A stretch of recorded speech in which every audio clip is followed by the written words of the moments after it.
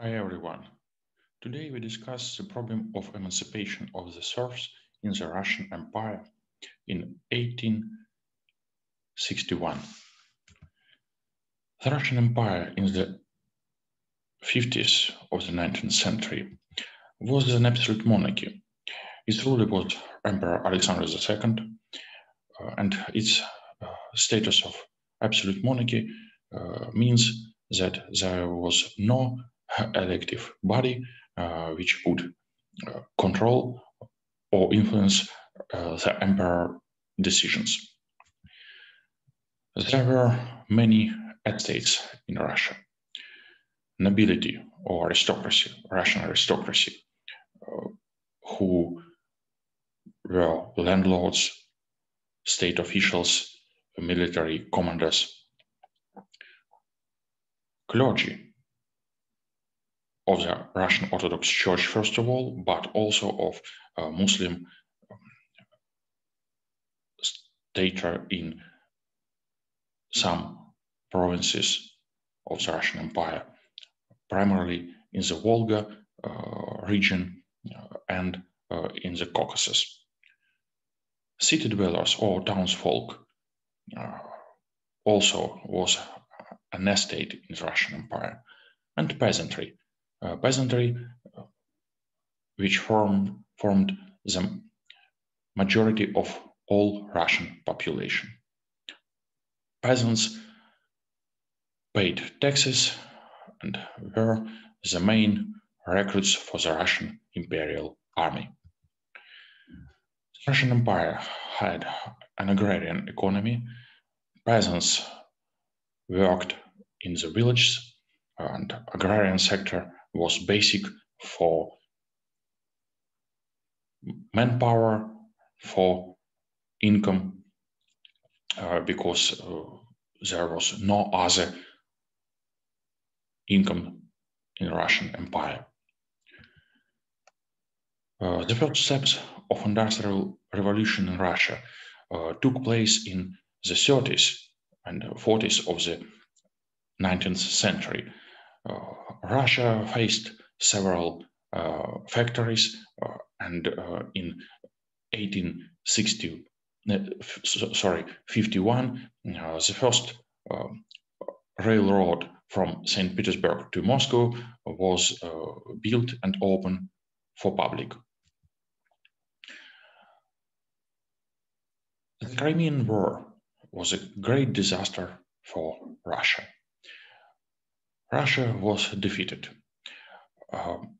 It was caused by its backwardness.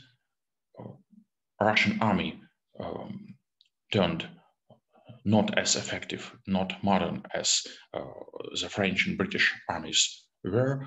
So the famous siege of Sebastopol was an act of heroism of Russian soldiers, but at the same time, it was no more than a very heavy loss of people and an evidence of Russian weakness as a military power, of course. This war, the Crimean War, cost very many money for the Russian government, and therefore there was a huge financial crisis in the 50s. There are some scenes from Russian life, paintings of Pavel Fedotov, the New Cavalier, Alexei Venezianov in the Ploughed Field, and Siege of Sebastopol by Franz Roubaud, which shows us very serious struggle during this terrible Crimean War. Why the Russian government decided to emancipate the serfs? Peasants were serfs and belonged to Russian landlords, Russian landowners. Since the 18th century, there were deep concerns about humanitarian issues. Catherine the Great, for example, wanted to emancipate the serfs, but she was afraid of serious appraisal from the nobility, and she decided not to make serious steps in this direction. Alexander I, who managed to win the war against Napoleon Bonaparte in the beginning of the 19th century, who also wanted to liberate the serfs, but he also rejected this idea because he was afraid of a potential coup against his powers, against him. He knew very well that the emperor may be killed because his father, Paul I, was killed during a coup in 1801. So another son of Paul I, Nicholas I, the Russian emperor, who was the successor of Alexander I. Nicholas I also decided not to make serious steps in the emancipation process, simply because he also was afraid of serious problems, serious coups and intrigues against him. So humanity was not the main cause of liberation. If humanity is the basic cause, it should act much earlier, but we always see some concerns against the emancipation. Peasant revolts, were they a real threat, or were they a myth for our Russian government? First of all, the Russian government knew very well that during the 18th century there was a great peasant rebellion of Yemelyan Pugachev. This rebellion was very strong. It took place in many areas of European part of Russia. So it was a considerable threat for the Russian government in the 18th century. But during the 19th century, there were also peasant revolts, and the Russian government always remembered this possibility, this challenge to its authority. At the same time, peasant revolts were not as powerful, were not as huge as Pugachev rebellion was. So in the middle of the 19th century, the peasant revolts looked not so terrific, at least if we analyze the data of police reports. There was no sign of huge development in this particular direction. Economic or labor issues, they certainly could play a role in the emancipation. For example, free labor is much more productive than coercive, compulsory labor. But one has to bear in mind that serfs didn't obtain money for their work. All their production from the lands of landowners was a pure profit for the landlords. So landlords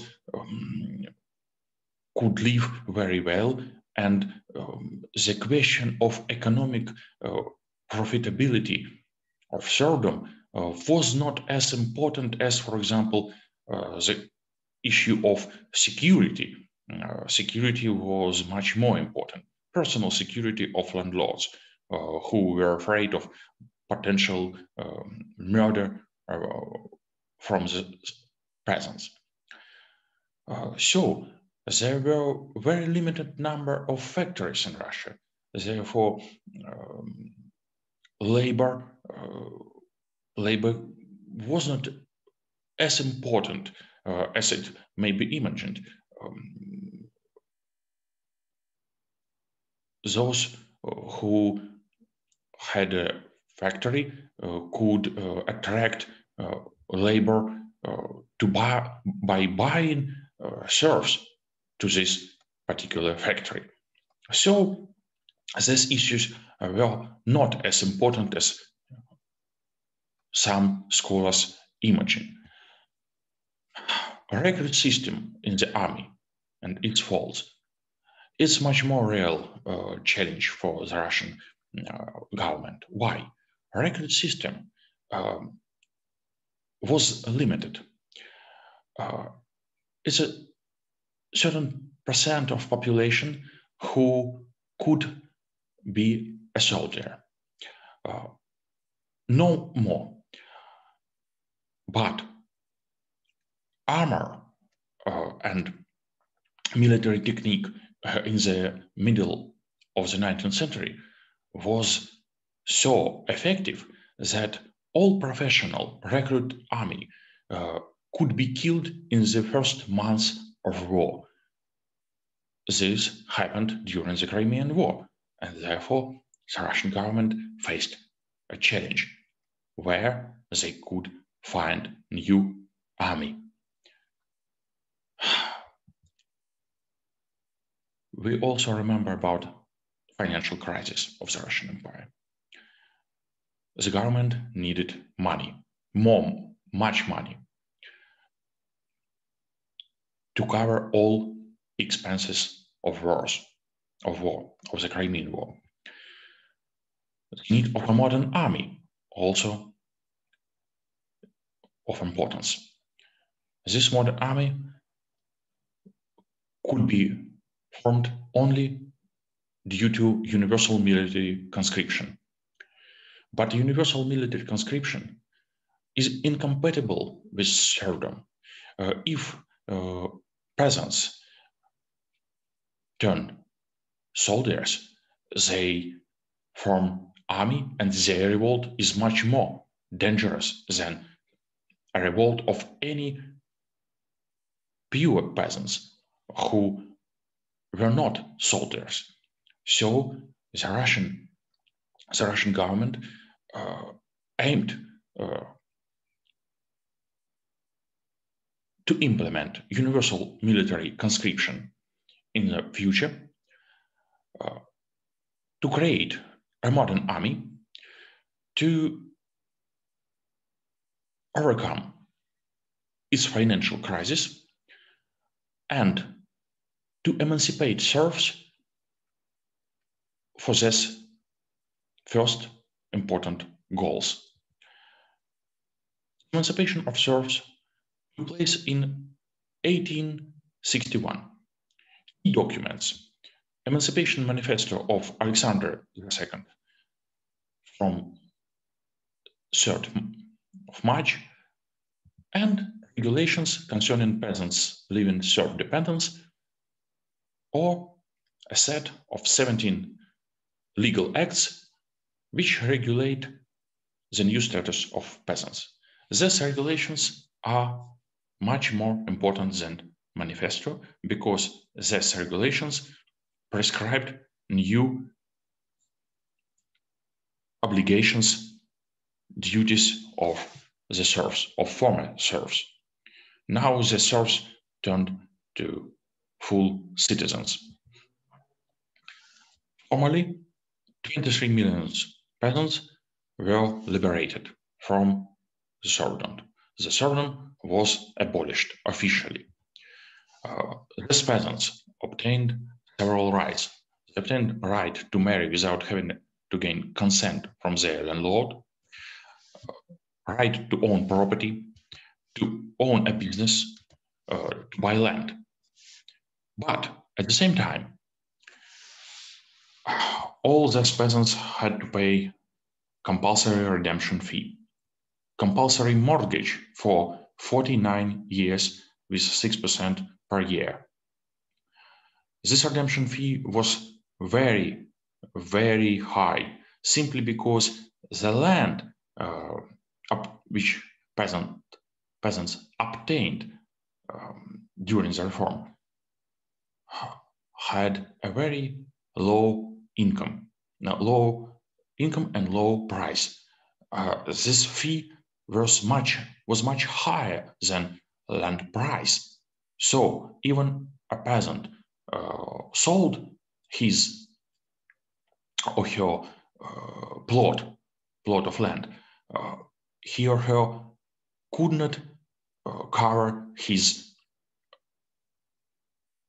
fees, couldn't cover his budget. He or she had not enough money.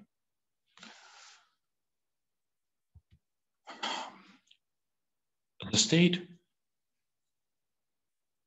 frankly speaking, gave to landlords and to peasants many money as a credit, and this money had to be returned to the state for 49 years. Compulsory payments to the state were added to all traditional taxes of peasants. Peasants also were included into village communities. This membership was also compulsory. A peasant couldn't leave the community. The community was an institution which collected taxes from all peasants. Before the emancipation, this obligation was on a landlord. The landlords collected taxes and transmitted them to the government. Now, the village community and its elders had to pay taxes for all members. And if a member left the community had to pay for this particular peasant. Therefore, this compulsory membership was very huge burden for migration, for labor migration, for the development of free labor market in Russia. Loss of land was also of importance during the emancipation. Landlords gave to peasants less land than peasants had at their disposal before the emancipation. Therefore, peasants had to lease land from their former landlords. Therefore, peasants remained at their power. There are several effects of the emancipation of the serfs. Labor market began to form in Russia. Capitalism began its own development in Russia, capitalist economy. But also there was a land issue and quarrel about who could possess land, peasants or landlords or nobility. Class struggle in the villages. Rich peasants turned village capitalists or kulaks in Russian, but poor peasants turned to Russian proletariat. And there was no ability to become rich if a peasant was not rich during the emancipation. All burden of redemption fees, taxes was so high that there was no chance to change this situation. Many peasants lack the rich, the money and impoverishment of peasants, of not all peasants, of course, but of many peasants, is one of the main effects of the emancipation. All these factors opened the way to Russian revolutions of the early 20th century. If you have questions, please ask them in the commentaries. Thank you for your attention.